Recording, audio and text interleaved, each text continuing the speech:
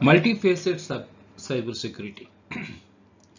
Multifaceted means having many sides of a person, like multi-talented, we say, no. So the person is having multi-talent, number of talents is having. He can sing, he can write, he can dance, he can be expert in technology.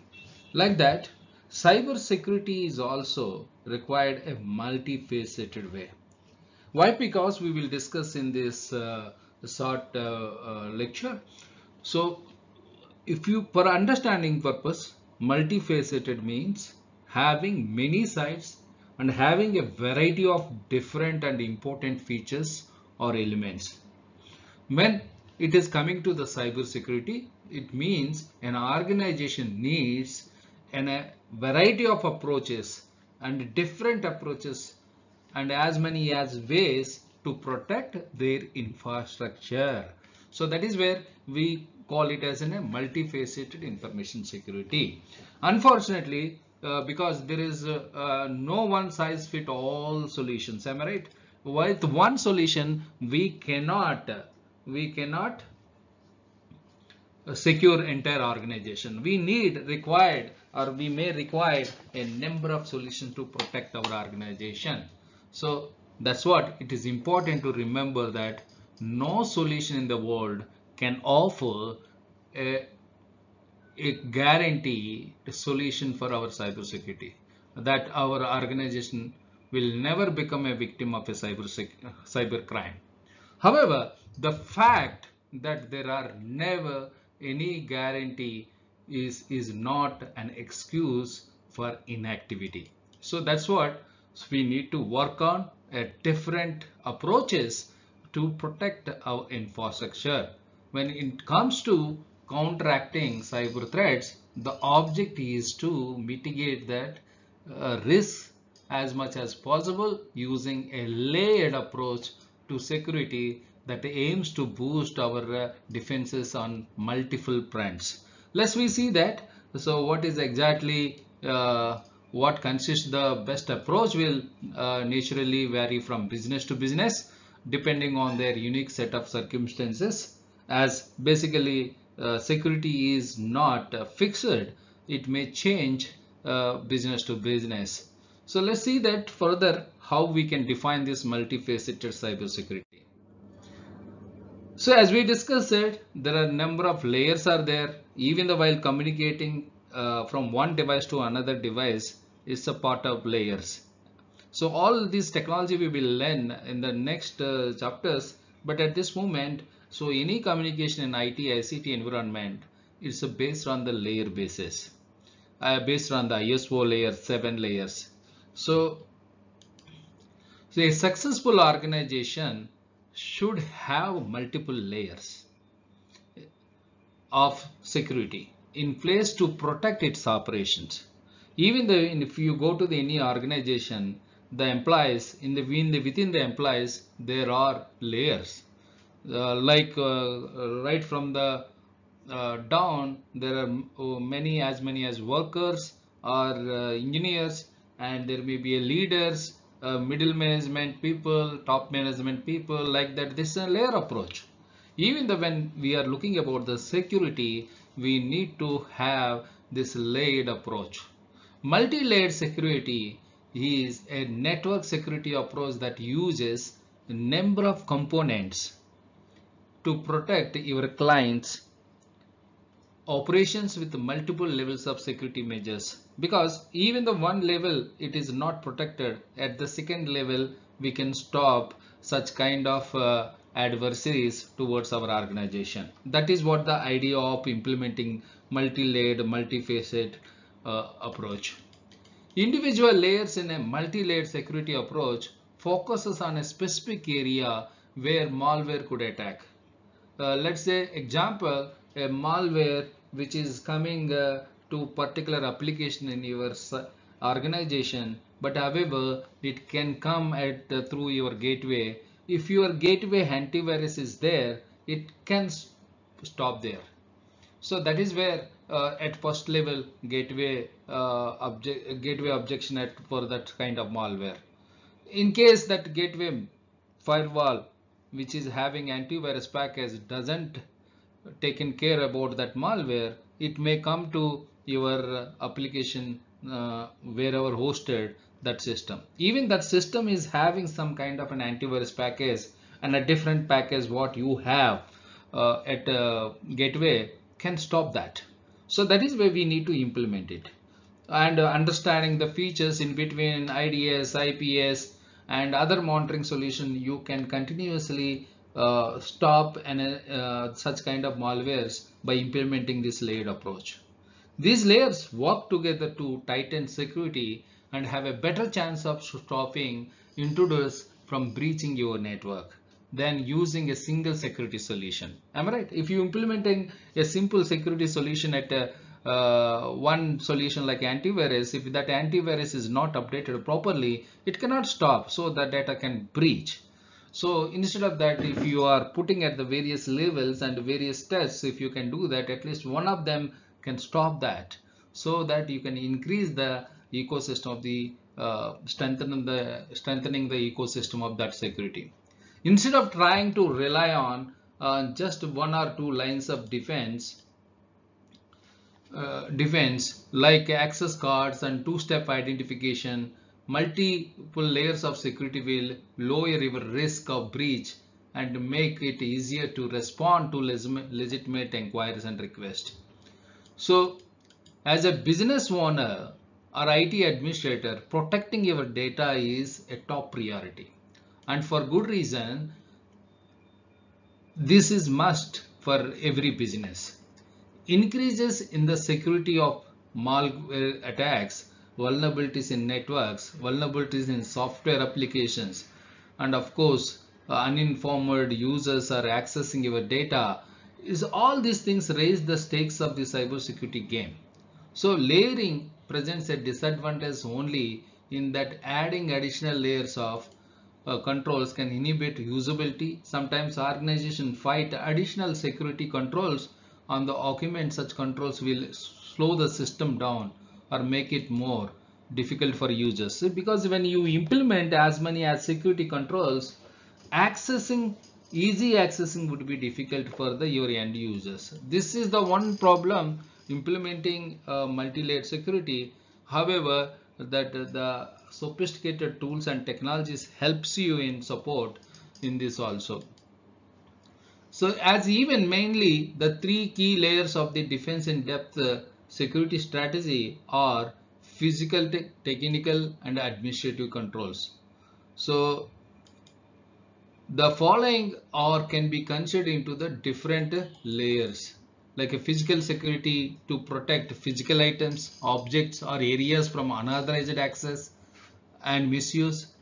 When it is coming to the personal security, to protect the individual or group of individuals who are authorized to access the organization's information and its operations. And operation security to protect the details of a particular operation or series of activities. And communication security is to protect communication media, technology and content what you have. And network security to protect your networking components, networking connections and content related to and containing traveling through these network devices is one of the important activity as part of the network security.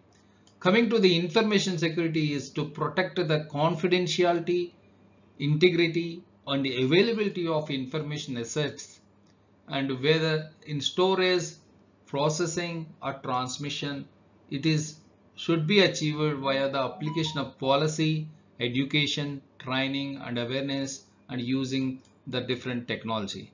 So that is where we try to implement the multifaceted cybersecurity by segregating the entire organization component like a physical components, the people, by looking about their personal security, while you are doing some kind of operations, business operations and specifically looking about that business operation security. Of course, for all these IT, ICT environment, you are definitely using communications and network devices. So definitely communication security and network security domains will help you us to protect. And coming to the information security, ultimately the data is important. Information is for a particular organization is very important and need to be secured, need to be encrypted, while when keeping in as a storage, keeping doing some processing or transmitting the data from one network to another network, one place to another place. So if multifaceted cybersecurity can also look into that other way by implementing of the cyber framework. See, basically that previous slide, what we exactly have seen is looking segregating of the various activities like a physical, operational, administrative. But here, and looking at an integrated point of view, that identifying your entire assets by doing systematically planning and doing some kind of risk analysis and uncover understanding about the various vulnerabilities. So in that, assess your environment using outside security professional or internal team or external team who understand the complexity of the cyber and physical security vulnerabilities and threats. Then the plan to the protect and develop a safeguards and developing a robust plan to manage overall risks and address identified vulnerabilities with respect to the components which you have, with respect to the infrastructure which you have. And the next step is detecting, make timely discovering the various gap areas, like how we found that vulnerabilities in identified division, and proactively monitoring the system and 24 by 7 365 against potential threats. Then because that when we monitoring, why it is important is cyber criminals do not work 9 to 5 job, am I right? So maybe you and me are working in 9 to 6 job, but cyber criminals are not like that. It is not enough to simply barricade your network with advanced firewalls, anti-malwares, encryption algorithms, and sophisticated access controls. Because when you implement as many as security devices to your organization, the complexity increases.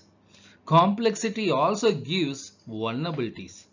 So those vulnerabilities can found by these cyber criminals, as we do work on 9 to 5, but cyber criminals work on 24 by 7 by 365 days. So similarly, so to stop them, you need to continuously monitor your system by 24 by 7 by 365 days, looking for unusual activities, traffic anomalies, suspicious logs, and too many failed logins attempts, because somebody is accessing, trying to as many as attempts, and so on. You need to continuously do that. And also this monitoring is having two approaches. One is remote monitoring, because dedicated cybersecurity analysts in our security operations center monitor each and every component which is critical by 24 by 7 365 days and take corrective action as needed, and deploy the latest analytical tools on your system which immediately alert all members who are the responsible to maintain their operations, and correlate events across multiple systems and establish intelligence needed for a comprehensive response. So that is where they implement is. The other option is that on-premises monitoring, and monitoring your network via tools provided by your organization. Tailored rule set to continuously monitor your system within your isolated network environment. Regularly update the dashboards, etc. to continually monitoring. So along with identifying, protecting, detecting, responding is also important.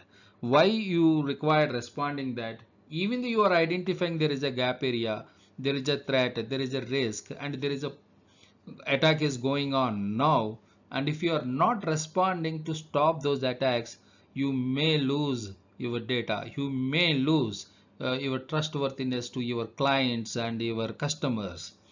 And bringing back, if suppose some attacks happens, bringing back in and recovery plan create improvements to prevent future attacks is also important along with that. So when you look like that previous slide is a multifaceted cybersecurity is a kind of segregating your components with physical, administrative and logical. Here all together in an integrated fashion, so we can do that, but in each step, in each multi-layer step, we are identifying the something like in the first step identifying the various gap areas by assessing their risk, and the second layer the protecting necessary safeguards or developing those safeguards to stop any future threats.